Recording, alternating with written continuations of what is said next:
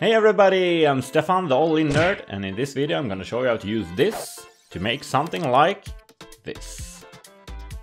Let's go! First of all, what is blue stuff?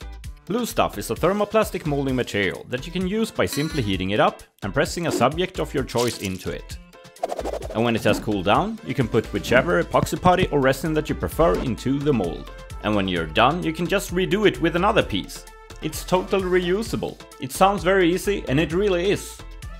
I'll go through the process step by step and show you the different ways to use blue stuff. Oh yeah, blue stuff is a product made by Green Stuff World, but there is also other thermoplastic molding materials out there.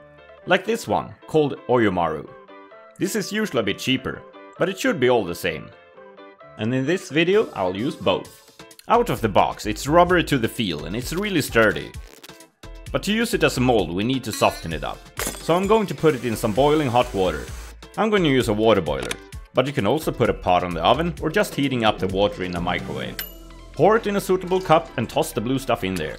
And now we'll wait about 3 minutes. And life is short, so when it gives you 3 minutes to spare, like this, you better make the best of it.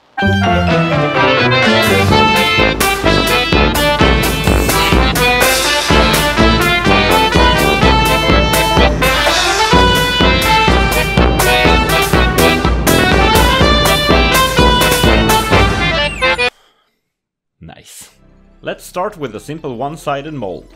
And this is great for when it doesn't matter how the back of the finished piece looks. And this is a miniature shield that I'm going to make a copy of.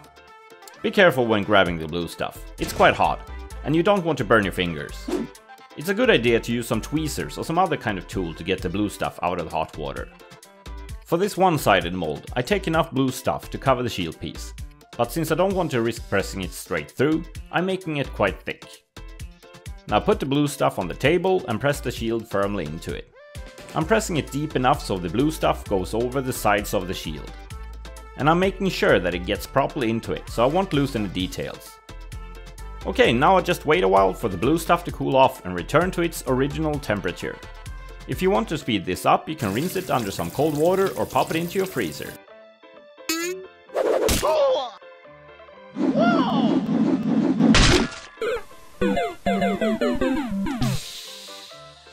After it has cooled down, the shield is ready to be taken out.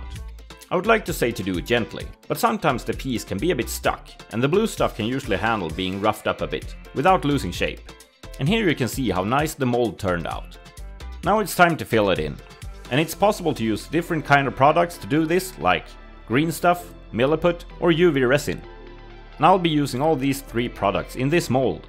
And that's one of the great things with blue stuff. You can even reuse the molds you make. Green stuff is just a 50-50 mix. Some prefer it with a bit more blue for faster curing process, some with a bit more yellow for a softer putty. The milliput is also a 50-50 mix. I'm making sure to press the putty down properly to get it into all the nooks and crannies. Focusing on the deeper parts and where the most detail is first. Using a tool can absolutely make it easier. After some curing, it's time to check on the result. And it's easy to clean off the excess putty with a hobby knife. Pretty sweet, huh? And the UV resin I just pour straight into the mold. I'm curing it with a UV torch for a few minutes when I'm happy with the amount. Since the blue stuff is quite transparent, it's easy to cure it from all sides as well. The result turned out great, but apparently the resin can get warm by the chemical process. So one of the molds got heated up and it can't be reused. No biggie though. I think they all turn out great, not much difference between the putties and the resin. It's possible to use the thermoplastic on anything you might want to copy. Even Teenage Mutant Ninja Turtles.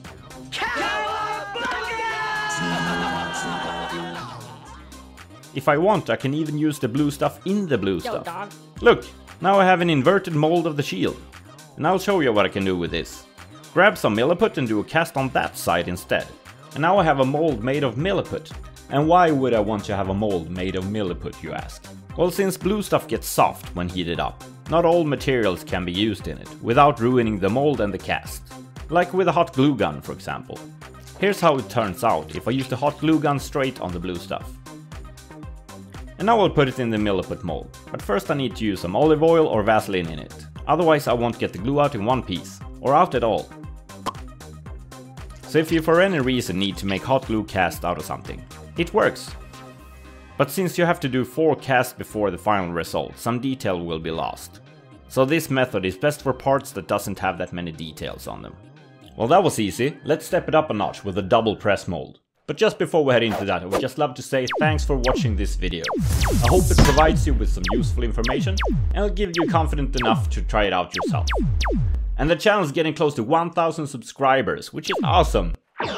So if you haven't already, just click that sub button to get us one step closer. Now let's get back to the video. I need more arms for my Terminator models from the Warhammer 40,000 game, so they all can be equipped in the right way for the right setup. And now with the double press mold, I will get the whole part molded to get a nice full copy. Once again, hot water, soak it, disco.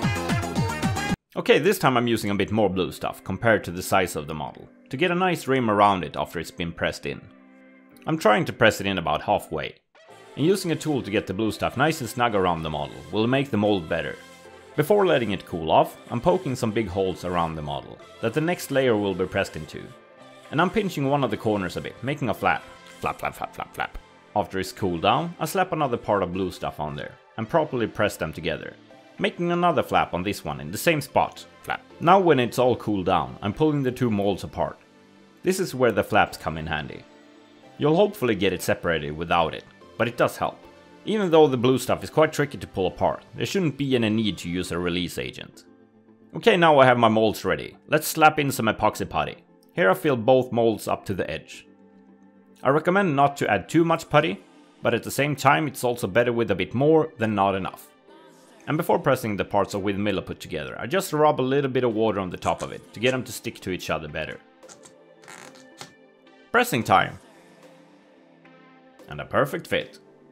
Make sure to give them a proper squeeze, but don't overdo it. Here you need to have a little bit of feeling. After all is cured, I'm taking the mold apart. And at first sight, it looks alright. Just like the pieces coming from the factory, they will get mold lines. These are way bigger though, and they need to be cut or carved off. But that means that at least I used enough putty for the molds. So let's clean these up. And here is the result.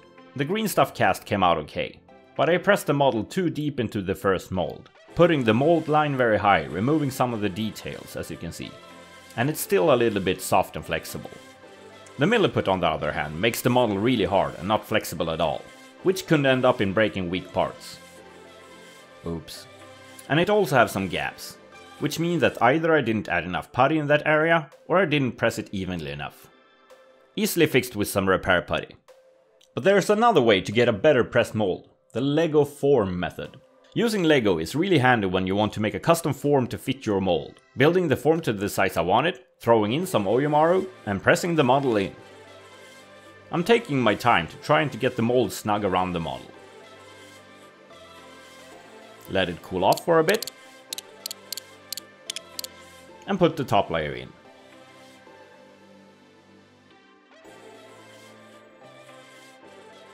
And now when I press the top layer in, I want to keep some pressure during the cooling process. Having this top piece pressed in with a clamp will do the trick. And this time I noticed that putting it in the freezer to cool off faster didn't just save me some time, it also saved me a lot of work when pulling the pieces apart. Since they kind of melt together again when reheated, you want to make the cooling time as short as possible when doing the double press mold. Here you can see how I had to struggle with a piece that didn't get any extra cooling. I used my hobby knife to get a proper grip on the two parts, but it still took quite an effort to get them separated. And I could really feel it in my fingertips afterwards. Now it's time to add some putty. I'm making a cast with both milliput and green stuff. And as before, make sure to get it properly pressed down where the most details are.